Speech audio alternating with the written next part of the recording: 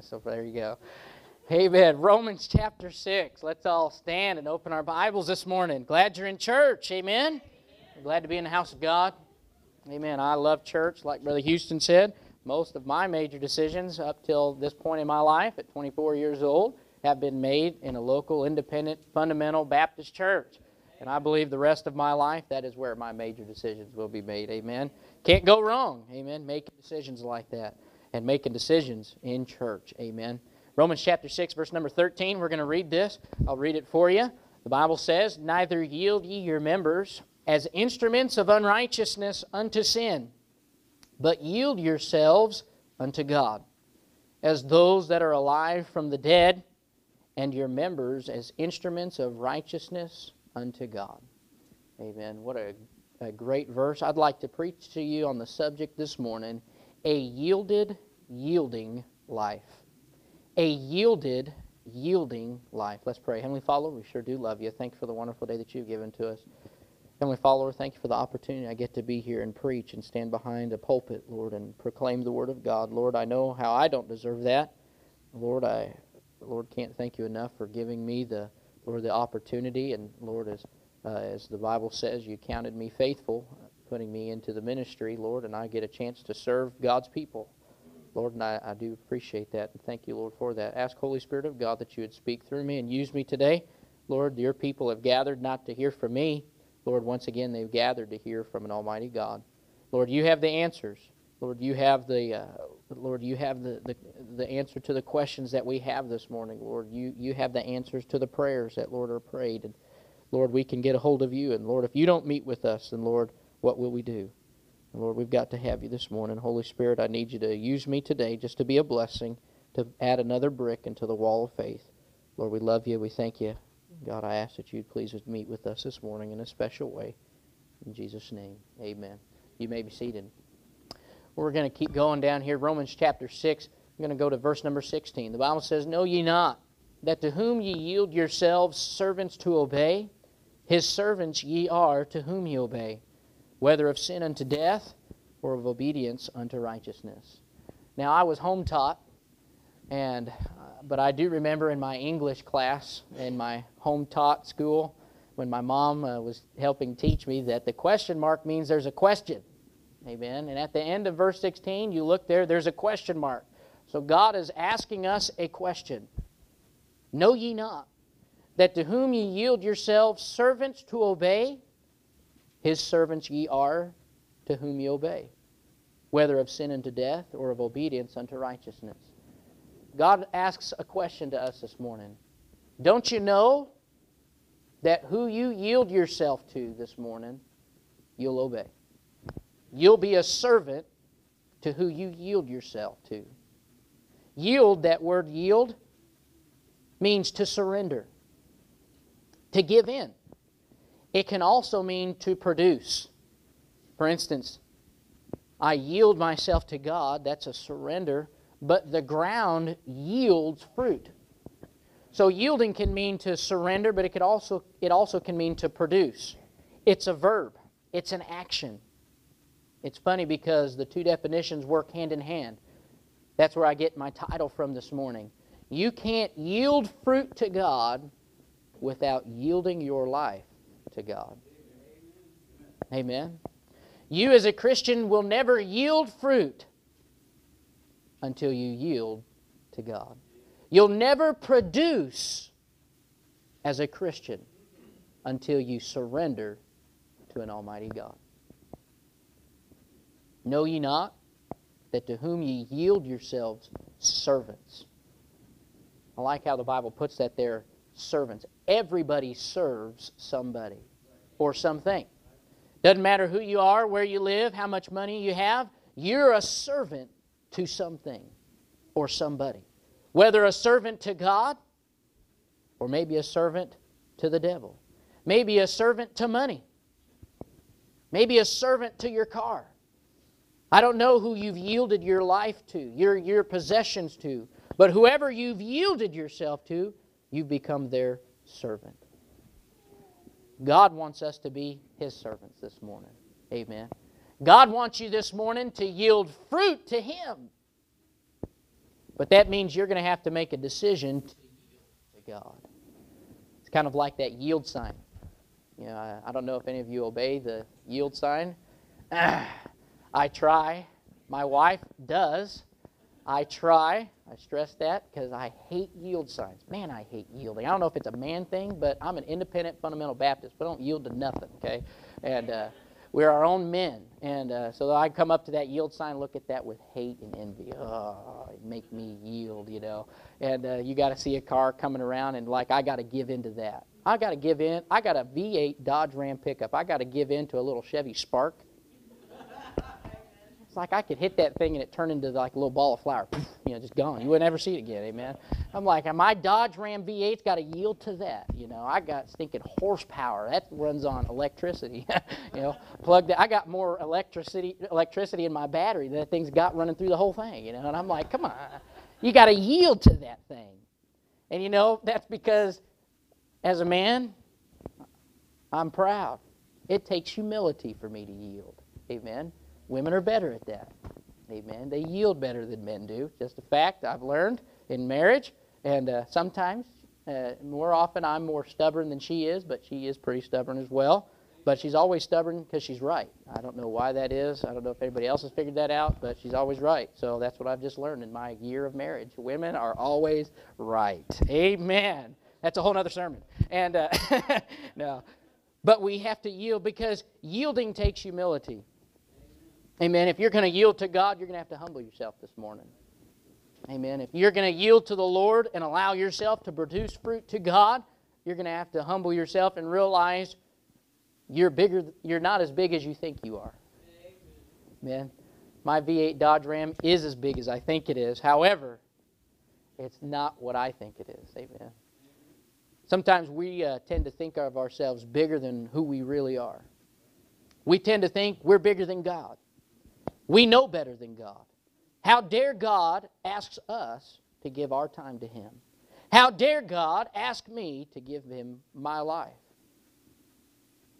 It takes humility.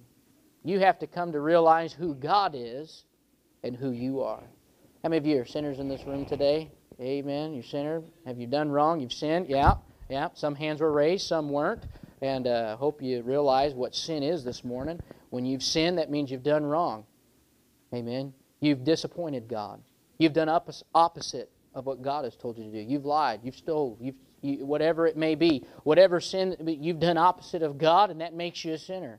God's perfect, holy, just, never failed. Amen. And also, God loves us. And God gave His Son. Amen. The Holy Spirit today, I believe, is putting out a call to every person in America, every Christian and every lost person, to yield to Him. I believe if you could look up into heaven, God's holding up a yield sign, asking everybody to yield to Him. Give Him the right of way. Give Him the opportunity to use you. I believe America can still have revival, but God can't work until we as His children are yielded to Him. I believe today there are a couple areas that the Holy Spirit is dealing with in Christians and in lost people to yield to Him. Amen. Let's start. Number one, I believe the Holy Spirit's trying to get us to yield to Him in salvation.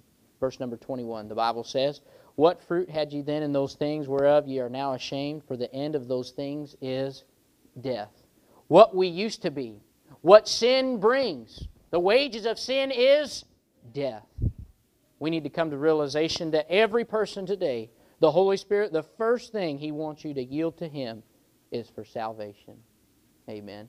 Can I put out a statement to you? You're not saved by your works. Amen. You're not saved by joining this independent Baptist church. You're not saved by coming and serving here or getting baptized. You're not saved by what you've done or your track record or maybe what you haven't done. God says that all have sinned and come short of the glory of God. And the wages of sin is death. And then He says that if you transgress in even one point of the law, that you've broken all of them. Amen. It doesn't matter. You may not have been as bad as some, but the fact that you've sinned means you're worthy of death. It's like a dartboard. Any of you ever played darts? Drives me crazy because I usually I get like right there by that bullseye, you know how you do, and you're just right there, and I don't know how, you're like, what more do I do? And then you throw that dart real hard, and then the tip breaks, and then you scream, and you walk away, and your wife looks at you, go, look, just because I won doesn't mean you got to get mad. And now we were playing darts, and sin is like that. A lot of people think, well, I'm not like that guy. I didn't miss the mark that far. But the mark, the bullseye, God says, it doesn't matter whether you miss it by a little bit or you miss it by a whole lot. Doesn't matter, maybe you're not as big of a sinner as others are, or maybe you just sin a little bit. It doesn't matter. God says you've still missed the mark. Amen. If you've missed that mark today, whether by a little lie, whether by a little sin, or maybe you've missed it by a whole lot, you've missed the mark and you're worthy of death. The only hope you have is in Jesus Christ and an old rugged cross. The good thing is, whether you've missed the mark by a little bit or by a lot, He can forgive you for either. Amen. Because God sees sin the same, and God can forgive all the sin. Amen. You're not so far from God that God can't save you. Amen. You've not done enough wrong that God can't forgive. Amen. God can forgive anything. Amen. But the Holy Spirit cries today because there's confusion in America. There's many voices that are putting out and saying that salvation is through another way, or that you can go through Mary, or you can go through a church, or you can go through water, or you can go through your works, or you have to speak in tongues. But God still puts out a cry and says, through the Holy Spirit of God, it's through Jesus today.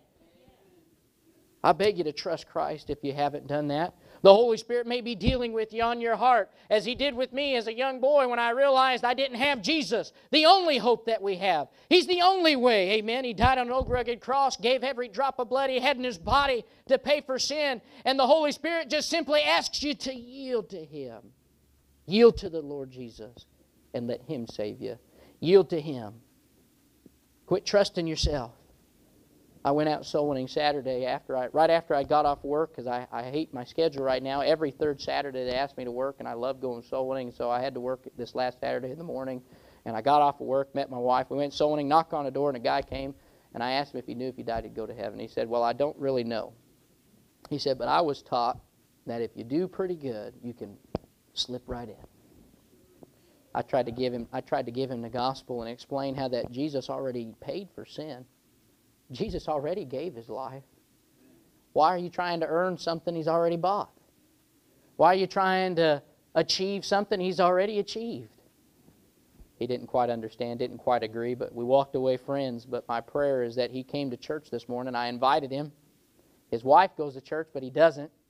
But his wife doesn't go to a good church. Amen. It's not really a church, amen. It's just a place that meets and they get up and sing songs and say, praise the Lord, and something like that, and then they walk out. No preaching of the gospel. They don't believe in Jesus, and nothing like that. So I didn't tell him that, but if you don't go to a church that believes the Word of God, that believes Jesus died on an old rugged cross, you're not going to a church, amen. Just thought I'd throw that out there. Amen. It's like that rock. You throw it in there, pack of dogs, if everyone yelps, you hit one. There you go. So praise the Lord. But the Holy Spirit wants you to yield today. Are you saved? Are you born again? It's the first step. You'll never yield fruit past salvation. You'll never do anything for God past salvation. That's why you see there are some pastors, there are some people, they serve God for years and years and years, and then all of a sudden they hit an altar and get saved. Why is that? Because you can't serve God and have the peace of God on the inside without Jesus Christ. Amen.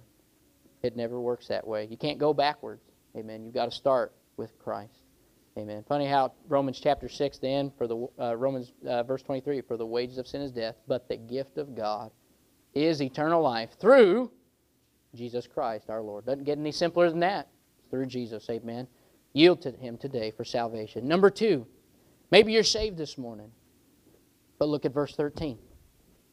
Neither yield ye your members as instruments of unrighteousness unto sin, but yield yourselves unto God as those that are alive from the dead, and your members as instruments of righteousness unto God. Maybe you need to yield today to the Holy Spirit for service. You know, it's like this piano. This is an instrument. has a purpose. It's to be used for a specific purpose. When God made you an instrument. God made you to do something.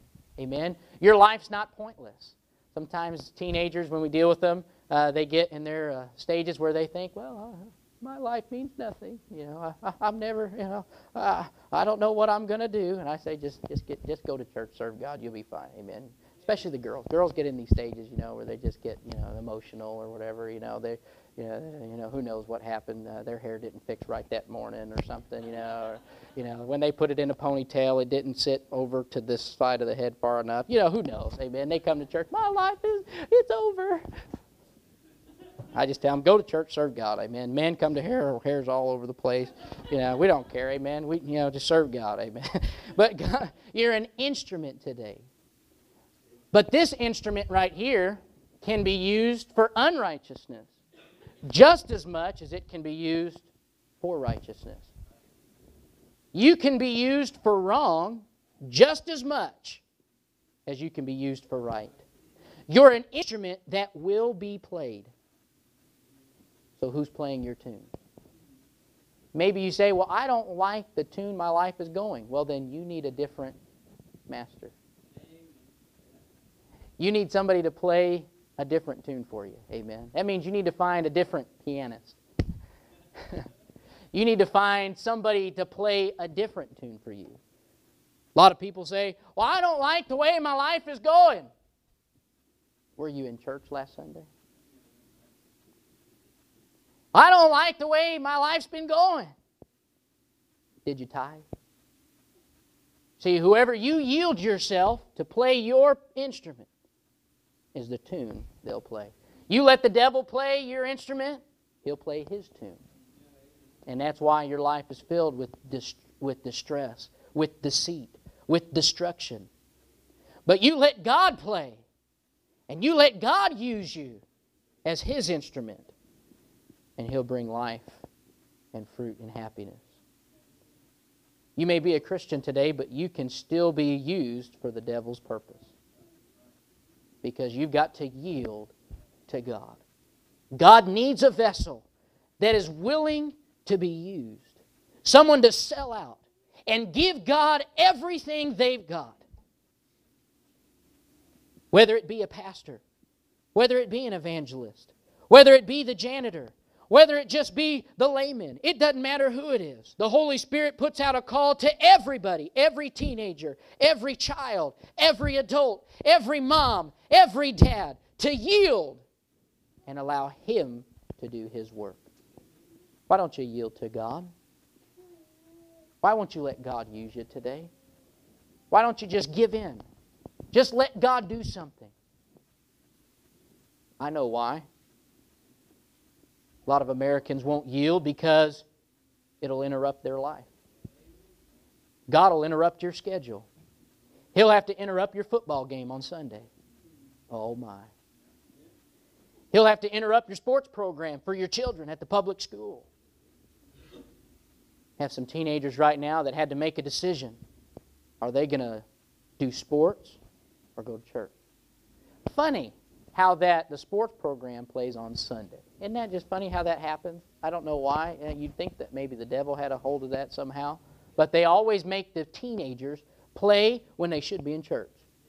And then they got to practice on Saturday when they should be out soul winning. Drive me nuts. I had a dad come to me. He said, well, sorry, my teenage daughter's not going to be there. She's got to practice on Saturday. And I said, you mean she's going to skip the bus route and go soul winning so she can practice her basketball game? It's been 3 weeks in a row now. He said it was only going to be that 1 week. Come on now. Who are you going to yield to today? It'll interrupt your goals to make money. There are lots of men out there that have forsaken the house of God because work called them. Said, if you'll work full-time on Sunday, we'll raise your pay. If you'll work full-time for us, of course, Chick-fil-A, I mean, you never have to worry about that. So there you go, brother. Amen. We all go work for Chick-fil-A today. Hey. That's why they're successful, by the way. Just thought I'd throw that out there. Don't make you work on Sunday. God wants you to yield to Him. If you say, well, I don't think I can because I've got too much going on. I don't want to yield to God because I'll have to give up my lifestyle that I have now. And if you say that, then let me ask you a question. Can God ask too much? Can God ever ask too much from you as a saved, born-again child of God? If you say yes, then let me take you back 2,000 years to an old rugged cross where a Savior hung in agony and shame and gave every drop of blood He had in His body and had crowns of thorns put on His head. And I want you to look upon the Savior upon an old rugged cross that forsook heaven, gave everything He had. And you listen to me today. A Savior hung with nails in His hands and His feet. And you look at me and say, God can ask too much from you. How dare you? How dare you tell me God can ask too much when God gave everything? Jesus loved you so much He gave His life. The Bible says He came to seek and to save that which was lost. That would be everybody here this morning. That was His purpose in coming. Can God ever ask too much of you? Can God ever ask you to give up too much of this old wicked world? Can God ever ask too much of you to dress modestly? Can God ever ask too much of you to serve and go sowing and tell people the gospel and bear the name of Christ, sometimes in reproach? But I dare say God can never ask too much. Because one day when you stand before Him and He shows you the nail prints, I promise you, you'll look at Him and say, I wish I'd have given Him more. Yield to the Holy Spirit today. Holy Spirit, maybe you need to be in church more. Maybe you need to read your Bible more. Maybe you need to start tithing. Maybe you need to start doing more for God. Maybe you need to clean up the way you act, clean up the life, clean up the dress. I don't know what it is. The Holy Spirit does. But whatever He puts on your heart to do more, would you yield to Him today? Number 3, I've touched on it a little bit, but yield to the Holy Spirit for sanctification. The Holy Spirit today wants to draw us closer to God and farther from sin. The closer you are to God, the farther you will be from sin. But you've got to yield to God. The Holy Spirit wants you to yield to Him because He wants to take you farther from the devil and the devil's crowd. Do you have a problem this morning with sin? Then yield to God. You have maybe an issue this morning that you've been dealing with the Lord about. Well, we just need to yield to God. Let God have His perfect work. Maybe the Holy Spirit has been dealing with you and you know it. Maybe the Holy Spirit through the church, and maybe that's why you've not been in church. Because every time you come, the Holy Spirit reminds you, you need to get that right.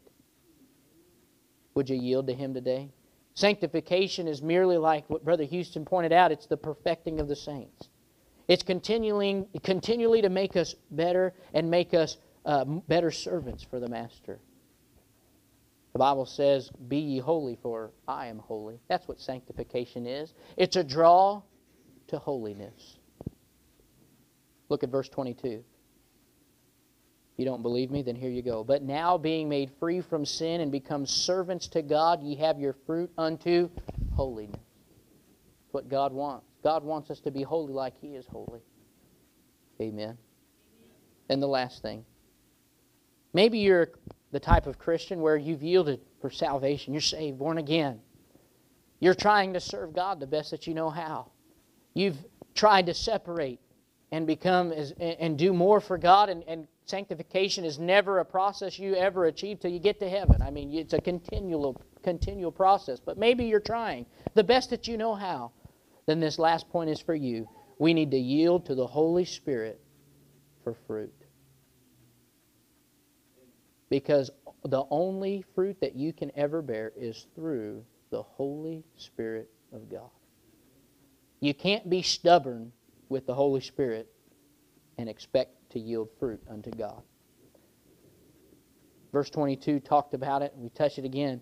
God wants us to have fruit unto holiness. But look how it says, being now made free from sin and become servants to God. Being made free from sin, that means you're saved. And then you're a servant to God. You've yielded yourself for the master's service, whatever it may be. And now you've got to yield yourself to the Holy Spirit to let Him bring fruit. Because you can serve God and serve God and serve God and serve God, but if you don't get a hold of the Holy Spirit and you don't pray and ask God to help you, the service is in vain. If we as Christians don't get on our knees and pray and beg God, then everything we do when we meet on Sunday morning, it's not going to be what it could be. The Holy Spirit won't be able to move like He could. But to a Christian that gets on his knees and begs God and yields himself to be used for the master's service, whatever it may be, through prayer and through reading God's Word, they see God move in a special way. How can God move in Wichita, Kansas? I tell you how. It's when Christians yield to the Holy Spirit of God and let Him bring forth fruit. I like what it says, though. You have your fruit unto holiness. Fruit is a continual process. You never bear fruit once and then that's it. You never see a tree or a plant or whatever. You never see bear fruit and then that's it. They die and wither away. No, they bear more fruit and more fruit and more fruit. You know what God wants from us today? He wants us to bear more fruit.